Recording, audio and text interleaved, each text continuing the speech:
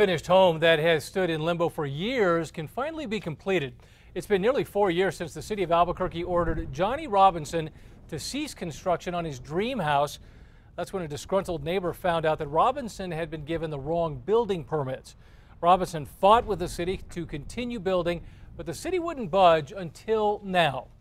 They say the city now has lifted the stop work order.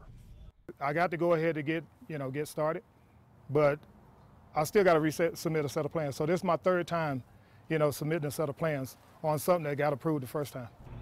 But the home may not be finished after all. Robinson says he spent most of his money on legal fees and does not have enough money to finish his home.